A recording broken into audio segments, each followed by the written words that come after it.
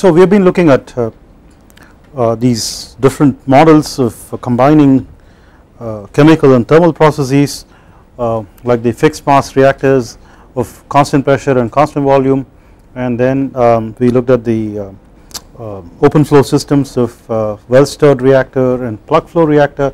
The question is, what can we do with these? Okay, so many times we can actually use these to solve complicated problems in more simplistic manner, but something that is quite interesting is you could also actually use combinations of these models to set up like a network that deals with a more complicated system. So one thing is to take one system and try to simplify it into one of these, but another way is to actually put a bunch of these together in a network that will mimic a more complicated system. So the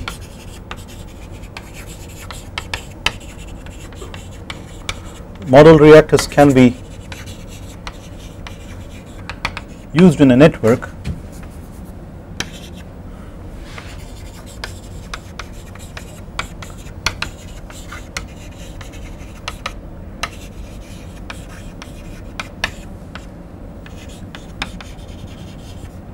so for example,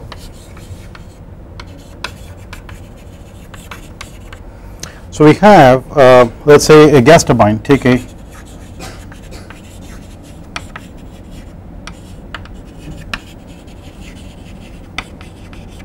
gas turbine combustor.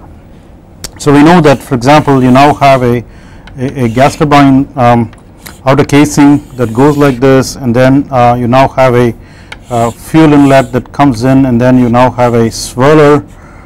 So you have an atomizer here, you have a swirler, and then you have a liner, and so you have some swirl cup and so on. So you now have the primary air that goes through this, the secondary air goes like this, and this is fuel, this is air, and then you have this liner having these holes for secondary air to come in. So you now have a primary combustion zone here and a secondary combustion zone here. So this is of actually different fuel air ratios. So you now have like a close to stoichiometric mixture over here, and then you now have some air that is coming in further into this, and you now have a more fuel lean condition of combustion there, and then you have a further situation of dilution, because you now have to have the turbine blades withstand the temperature at the outlet. So you need to have the turbine entry temperature reached at a particular value and not higher than that. Therefore you have these called dilution holes, right? So this is like a flow that is a diluted flow, okay, diluted not just in not in terms of air, but also in terms of temperature. That means you are relatively cooling this gas. So this is the primary combustion zone, secondary combustion zone,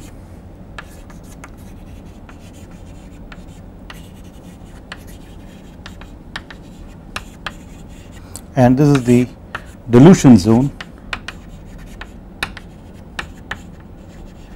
So how do you deal with this in a, this is actually a highly complicated system in terms of the fluid mechanics that is involved here, the chemistry, the combustion, all those things, the multi-phase flow, all the stuff that happens here. It's a highly complicated situation. So how do you try to use these simplified model reactors that we have had, like the well stirred? This is obviously an open flow system, so we have to actually choose something like the WSR and the PFR that we have seen before. So what you can actually think about is, you now treat the primary combustion zone as a WSR1, and then what happens is, so you now have a fuel line and a air line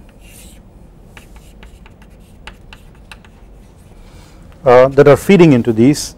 So you now have a inlet from the air and the fuel, right, and the exhaust of the WSR1 gets into another WSR, right,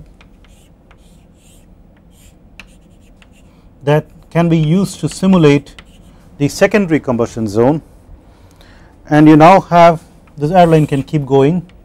You now take additional air in here, and then the output of that gets into, well, it depends on whether you want to treat this as a PFR or so on, but typically you do not have too much combustion going on and you are now at the tail end of the combustor.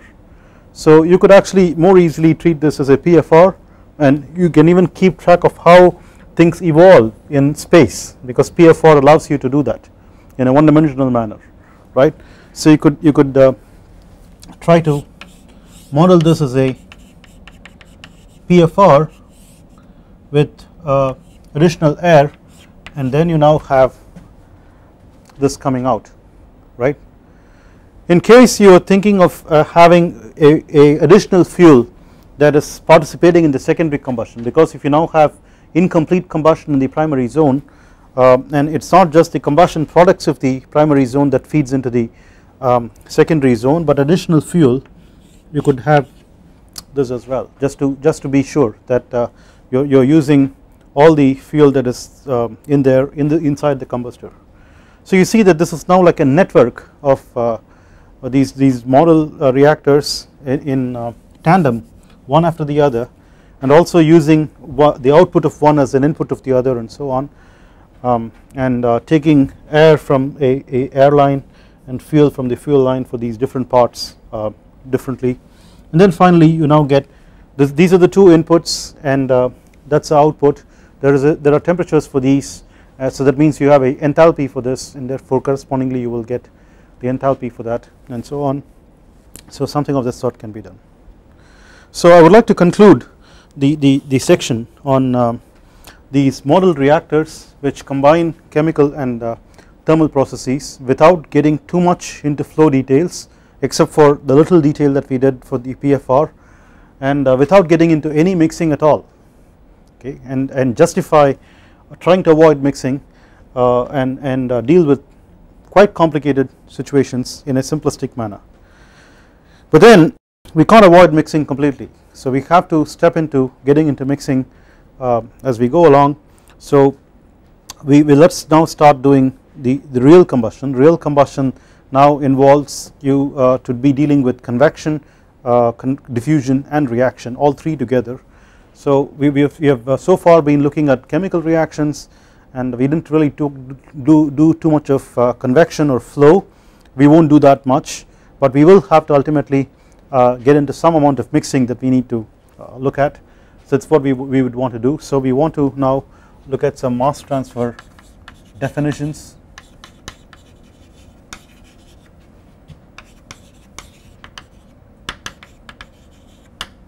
Okay,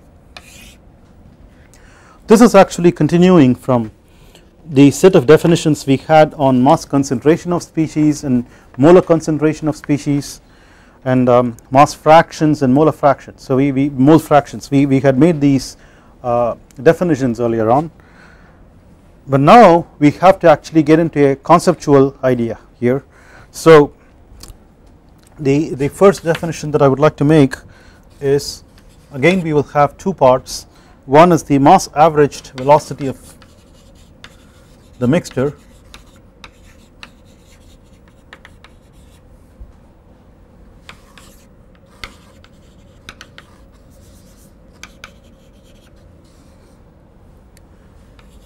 let's suppose you use the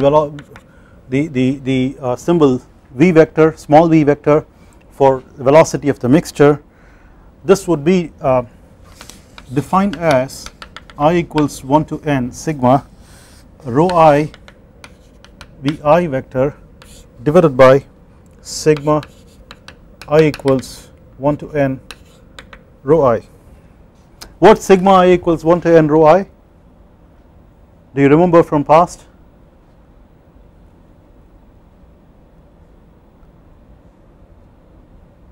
That is just the density of the mixture itself. Okay, the density of the mixture itself is nothing but the sum of all the individual densities of species, because the density is nothing but mass per unit volume. So per unit volume of a mixture, let us suppose that we have air around us, and then air is a mixture of let us say nitrogen, oxygen and a few other things in trace. So you just pick a unit volume of this, then you start counting the mass, the amount of mass of nitrogen, amount of mass of oxygen and so on in this amount. The mass of nitrogen per unit volume is the density of nitrogen, the mass of oxygen per unit volume is density of oxygen and so on. Add up all the mass that is there, and that is the mass of all the species there per unit volume is the density of the mixture. So it is simply adding up all these. So this is nothing but rho. So you now begin to see that if you do not have a subscript, right, it now belongs to the mixture. If it has a subscript, then it belongs to a species. Alright, first of all. And then how does it work? The density is summation of all the individual densities, but the velocity is like an average. It is a mass weighted average. Why is it? Why am I saying mass weighted? Because this is actually a mass averaged velocity, right? So I could have simply said this is mass of individual species times its velocity per unit volume divided by mass of individual species per unit volume. So I could have had like per unit volume on both sides, so you got the density from the mass. So it's essentially a mass weighted average or velocity of the mixture. What does this mean is, if you now have a mixture of gases, what we are trying, and then each of these species is actually trying to go with its own velocity, alright, and since I am showing my thumbs, that is to actually indicate the direction. That means you now have a species A goes this way, a species B goes this way and so on at this particular location and time, right. Out of this we are now trying to picture how the mixture is going to go on the whole without worrying about what the individual species are doing. So how do you deduce how this mixture is going to go as a whole? We now try to average the velocities weighted by their mass. That means if you have a very small amount of mass of a particular species, it does not really count too much for the mixture's velocity. Let us say you have a very small amount of mass going very fast, okay, you are still going to have the mixture on the whole going slower, because lots of other things that are present in a more greater abundance are going slower, right. So as a mixture, it is not going to go just as fast as this very small component, right. So this is what we are saying. We could have also done this, instead of having a mass average, what else could we have done? Moles, right. So we can use moles. So the molar average velocity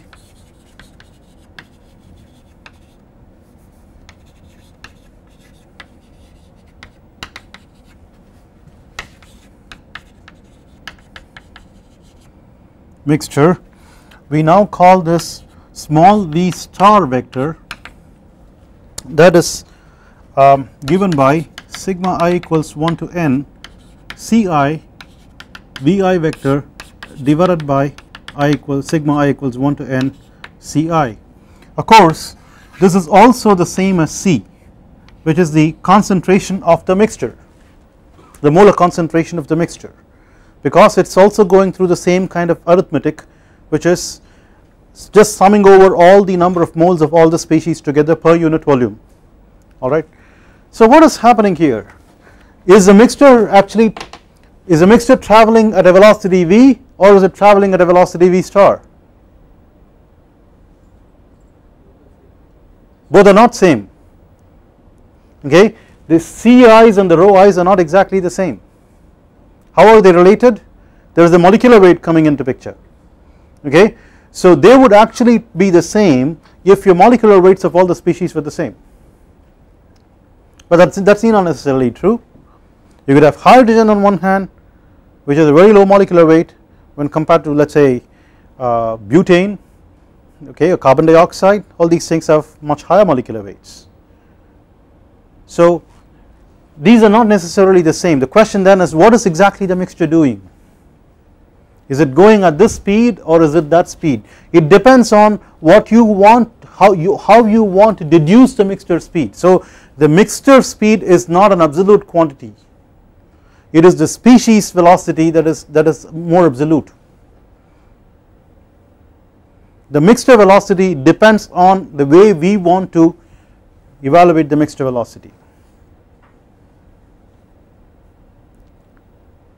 right. It's kind of like saying in a democracy you have a lot of people who have to get together to vote and select the leader, okay. So if they now select the president in one country or the prime minister in the other country, who is bigger, the president or the prime minister? No, it doesn't matter, the people are the ones that are the most important. That is what the democracy is all about, right. So here it is a species velocity that is really the absolute. How you want to actually deduce the mixture velocity is up to you, right. This is now going to be very important, the next step that we make, right. So the next thing that we want to do is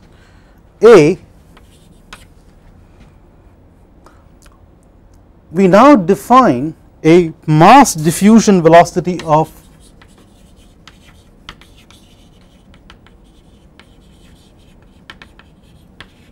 species I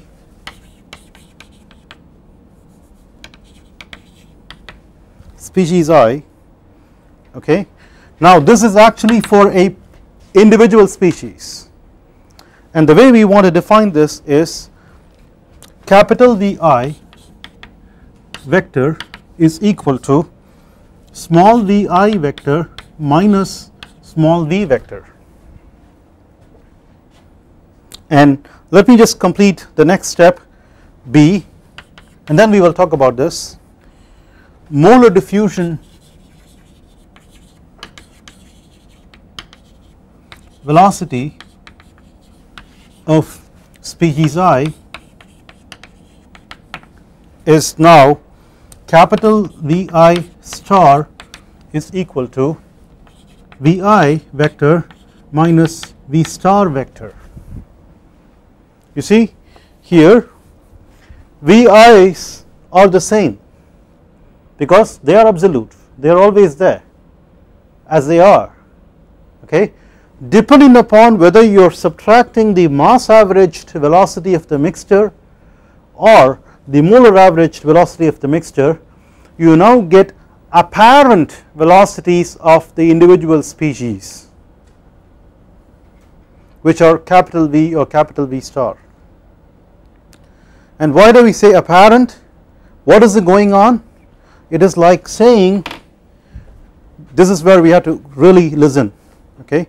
It is like saying you now have a mixture, let us say here, okay, right there in that picture, okay. So you are now into your combustor, you are now peeping into your combustor, and then you are finding a lot of species going hither and thither, right. You want to now try to deal with this like a mixture. So you now choose to pick a mixture velocity that is defined either this way or that way, alright, and then you now want to tag this mixture velocity to the mixture. In reality all the species are going this way and that way, then you got a mixture velocity out of this that's saying that the mixture is going like this, and then you go along with it. That means these velocities are in the mixture fixed coordinate system. We are essentially transforming our coordinates. If you were in a lab fixed coordinate system where you had your combustor running and then you saw your species going this way and that way, and you could deduce a mixture velocity for it as whatever it is for the mixture that's going in whichever way you want, it's all in the lab fixed coordinate system. But now you decide to travel with the mixture. When you are traveling with the mixture at the speed that you have determined for the mixture in a certain way, right, you begin to see that the species are going this way and that way. It is not all going like this, okay, because you are going along, okay, it is going like that, it is even going backwards, right, because you subtracted out that mixture velocity, right. So it can now, this is vector addition, this is vector algebra, okay, so you are looking at vectors. So from your mixture's fixed coordinate system, it looks like as if the mixture is stationary, right. That is very good, because forget about the combustor, forget about aerospace engineering and all those things. We will now take a box, okay, keep the mixture on our desk table, it is not going to go anywhere, let the mixture mix, right, because the mixture is not going anywhere, we are going with the mixture anyway, right. So while we are going with the mixture, we are now in a mixture fixed coordinate system, so the mixture is now on the table, you don't need to go anywhere. So whatever you are going to be looking at for the species velocity if the mixture were not moving is what you are going to see with this or this,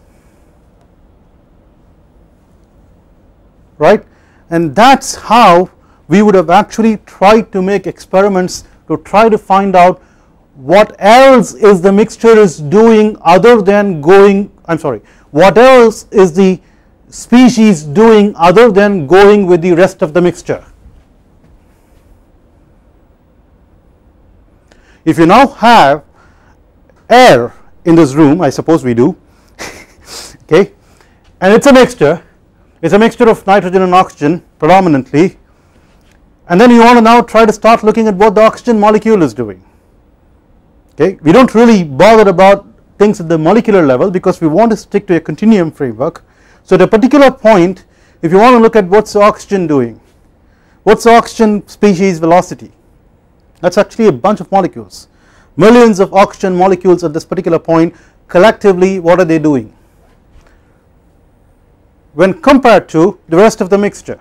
The rest of the mixture is mostly nitrogen, so you now ask what is the nitrogen doing, okay. We will find that most of them, most of the time in what we are thinking about, the oxygen is pretty much going to do the same thing as what the nitrogen is going to do, because it is all completely mixed. When it is completely mixed, it is now acting as if it is one species, air, then that means the species are going to do the same thing, that means they are just going to go as one single species, which is the mixture, right. So what do we understand?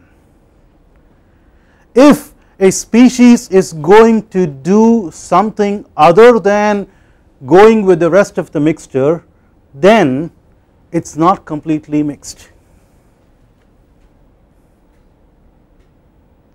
right, and to quantify what it does other than go with the rest of the mixture is what you have these velocities for, right. So this is and this is very important, this is fundamental to anything that you do with mixing, yeah. So this is in the now mixture fixed coordinate system,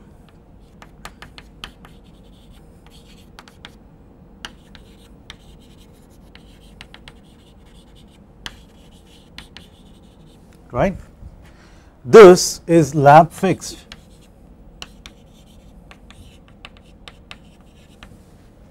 coordinate system.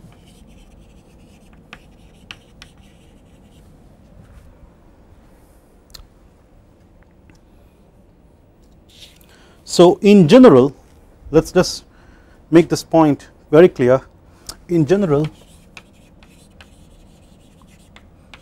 small v and small v star, okay, and capital Vi and capital Vi star are different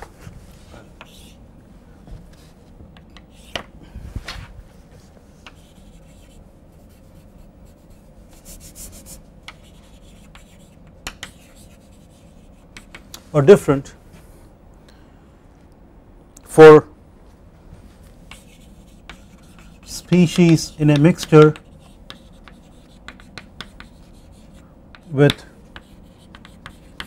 dissimilar molecular weights.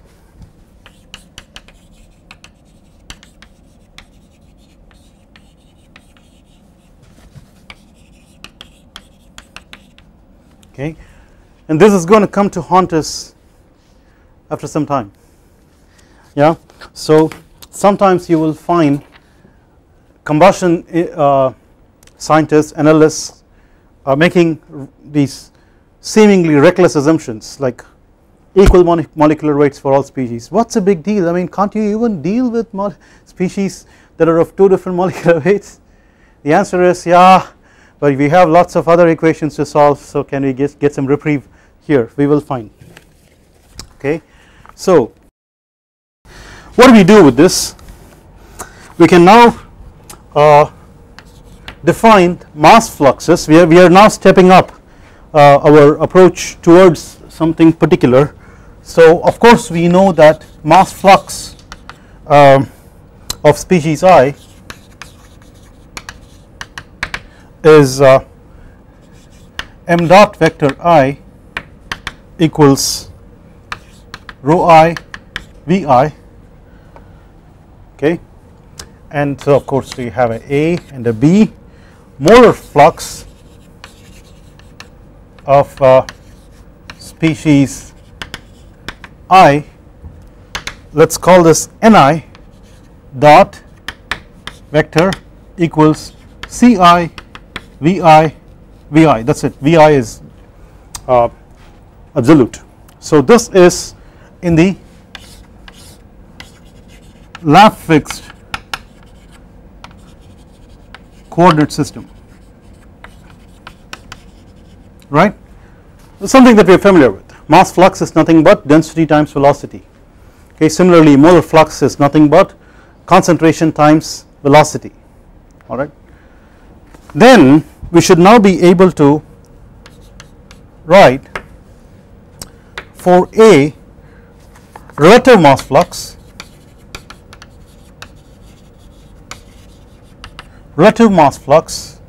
or diffusion mass flux.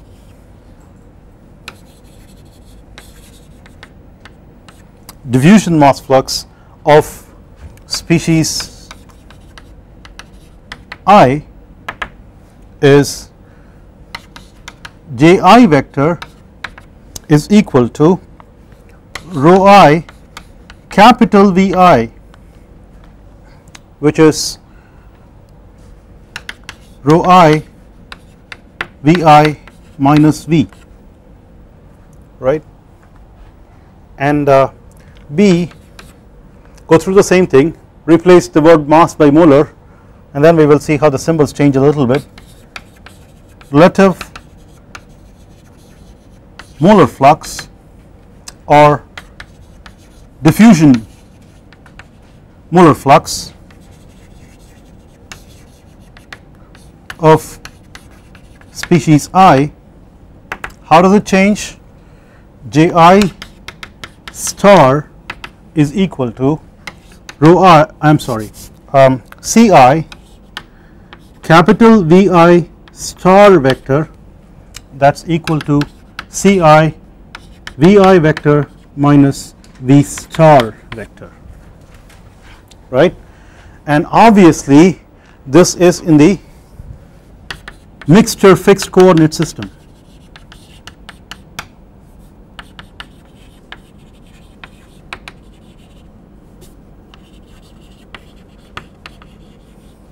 Right, that's in the mixture fixed coordinate system.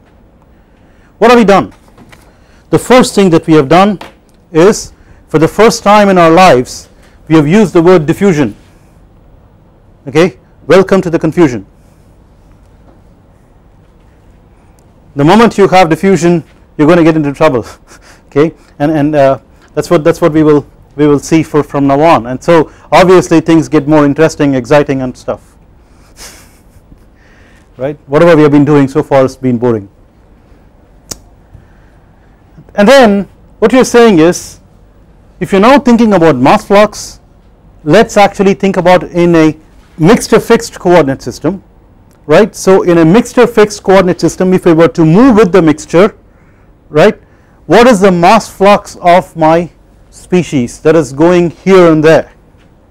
It's all not going in together in one direction, because I am going along, then I am subtracting that So you could now also have some mass flux or molar flux depending upon how you want to look at it, go backwards, forwards, either this way, that way, and so on, right. So why are we interested in this flux? Why couldn't we have just stopped with velocities, right? That's because that's how Fick's law comes about. Okay, so we now have to have what's called as Fick's law. We are now ready to look at Fick's law.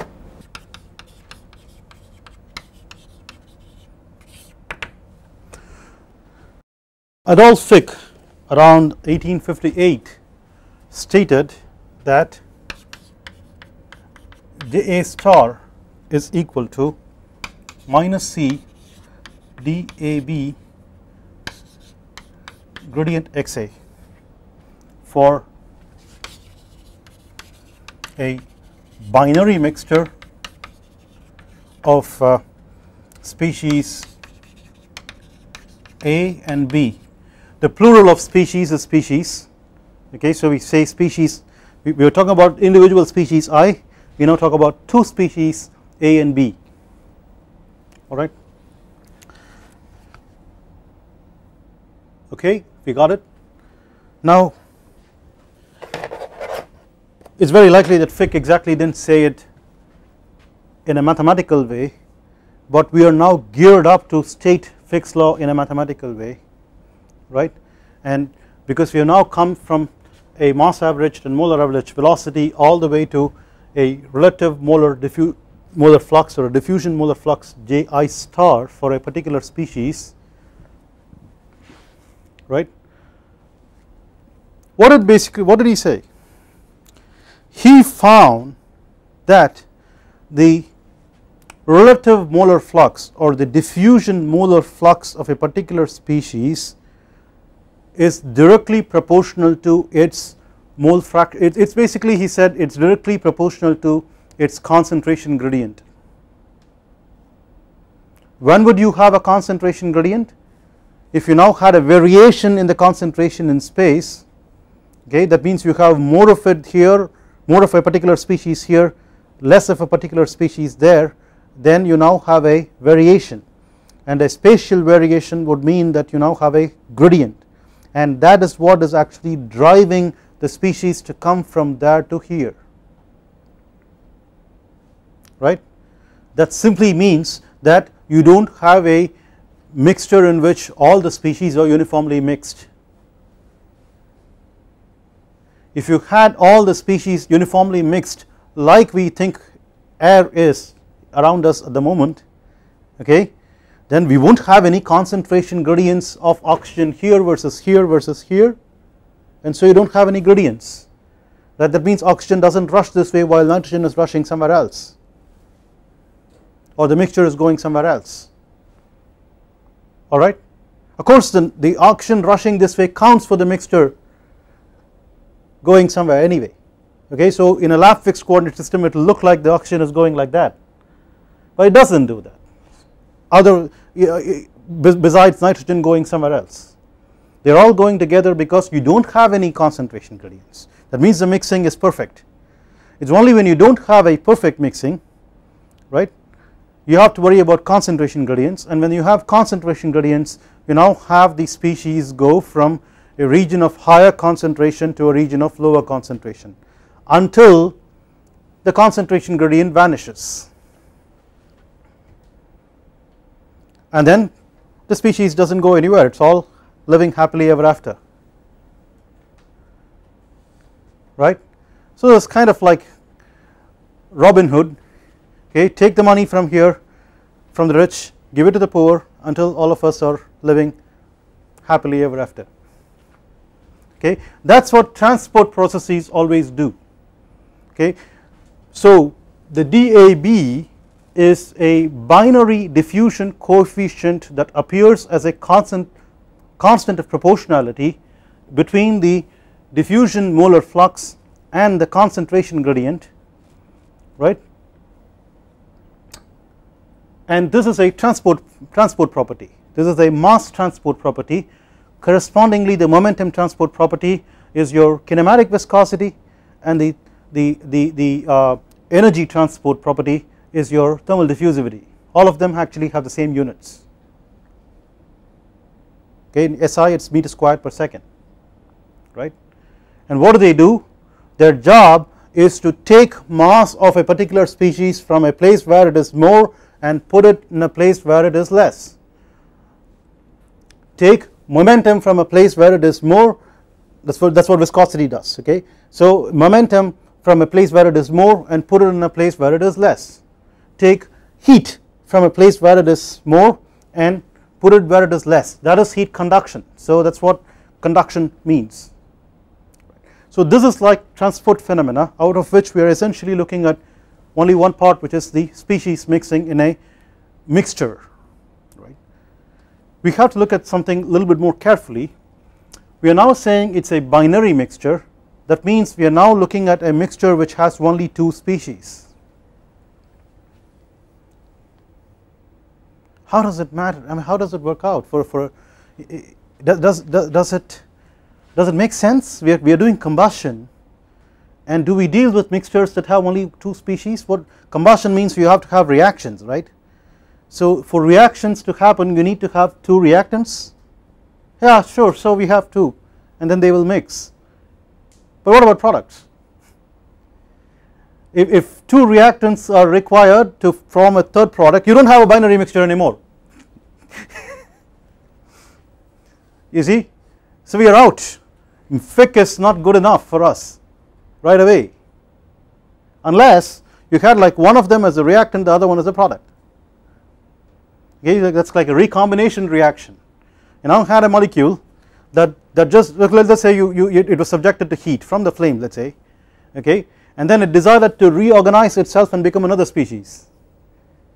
Okay, like a bunch of atoms in one corner of the molecule started getting excited, dissociate, and then go around and then form and then go back, and of course you now find that you will now have radicals and all that stuff, right, because this is all got dissociated and so on. So it's not a so binary species is something that we don't really come across typically, but you could, if you want to simplify your situation, you say A equals B is my global reaction, I will deal with only two species and so on. Okay, you could do that, but Fick didn't really have that much of a complication in his mind. Okay, he was only looking at a isothermal, maybe non-reactive, okay, mixture of two liquids, as a matter of fact, is what he was doing, right? So it is an incompressible situation, and because as I said, J star is a mixture fixed coordinate system, you didn't have to worry about a mixture in motion in a lab fixed coordinate system. You could think about a mixture that's right in front of you, sitting there mixing as you speak or observe, okay, and then you can come up with this law, and therefore the C is the concentration of the mixture. Just like in an incompressible flow, you say the density is constant, you say the concentration is constant for the mixture as a whole, can be pulled out of the gradient, and then you now have a mole fraction gradient rather than a concentration gradient, right? So this is the simplistic setting in which Fick really came up with this law, okay, and you could of course so we have a, of course we could write in terms of diffusion mass flux. Let's say we are not chemists, so we are not used to dealing with things in terms of molar flux. We are more used to things in mass flux. So let's say diffusion mass flux JA is equal to minus rho dAB. It's the same dAB as before. You now have a mass fraction gradient rather than a mole fraction gradient, and a density instead of concentration. For the coefficient JA star becomes JA vector, right? So what's dAB? dAB is the binary diffusion coefficient. Binary diffusion coefficient for a pair of species A and B. So the binary diffusion coefficient is actually defined always regardless of how many species are there in your mixture. Okay, you can still think about a binary diffusion coefficient that's defined for a pair of species in that mixture. You are now beginning to think a little bit more. Okay, is it possible for us to apply this to a mixture which has more than 2 species? Maybe. Okay, when what would DAB be? Yes, you can still use the DAB, that's a binary diffusion coefficient for a pair of species, so it's always valid for a pair of species. But what if I have a mixture of B and A instead of A and B? Will I have a DBA that's different from DAB? Huh? Is it like a tensor or something like that? No, right? So DAB is equal to DBA.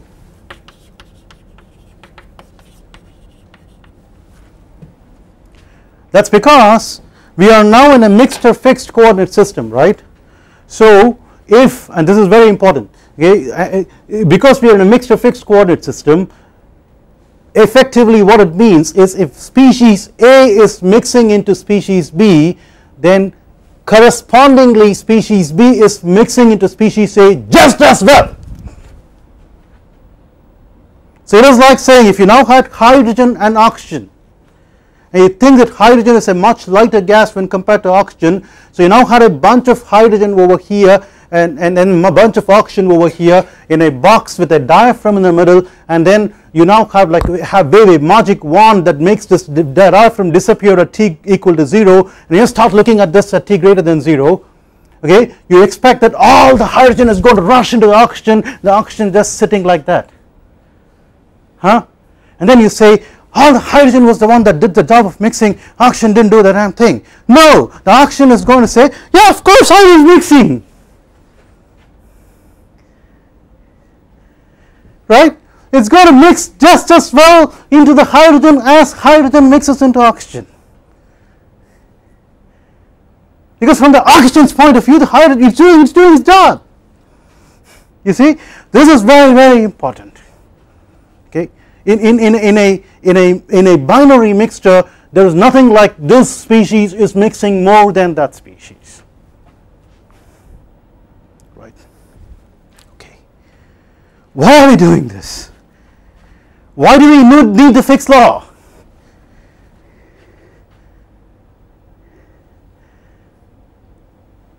The Fick's law states that the Molar diffusion flux, okay, or the mass diffusion flux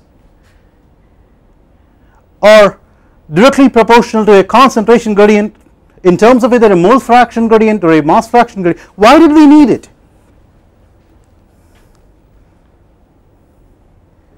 Why did we need Fick?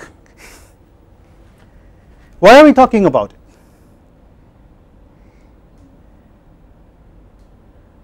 Right? What are we achieving?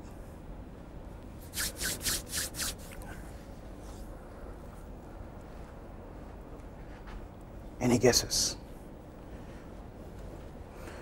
If you think a little bit more, okay, I told you that this is a transport process, and then this is a mass transport. Okay, so it's correspondingly momentum transport and energy transport, and you now had viscosity and conductivity come up in those as transport properties. What do they connect? Okay, so if this is like a proportionality constant between a mass flux and a concentration gradient, what was the viscosity? Was viscosity a proportionality constant of anything?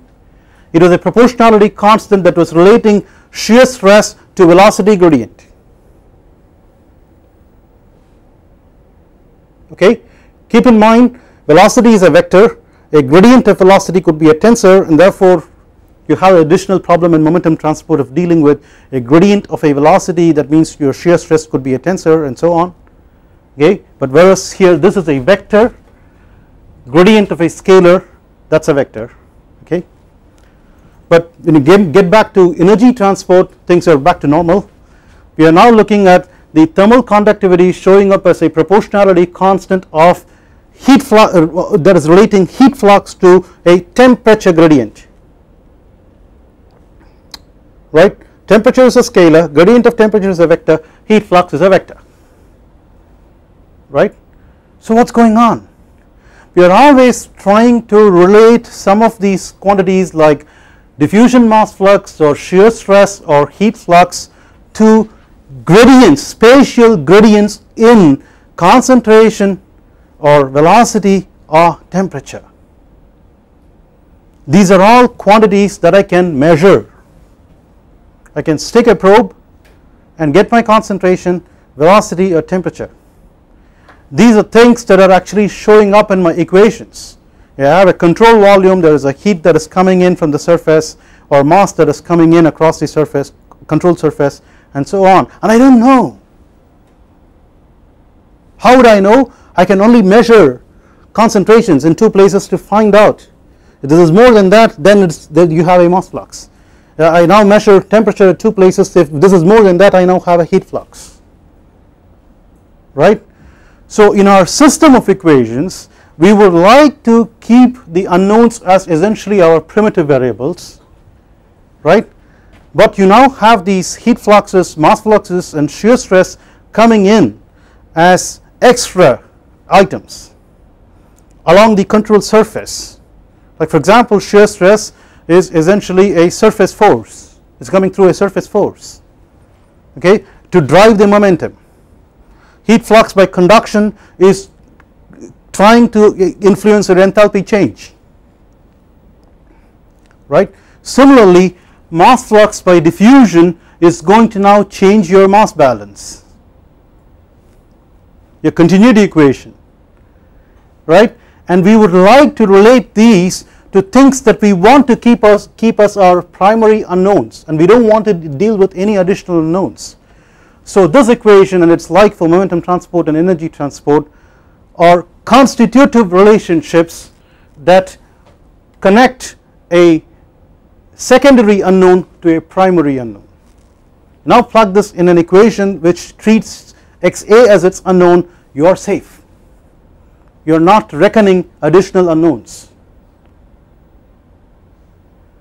you see. So this is very, very important to us. Unfortunately, we will be groping to see how to deal with this for a truly multi-component system where you have a mixture of more than two species. Next class.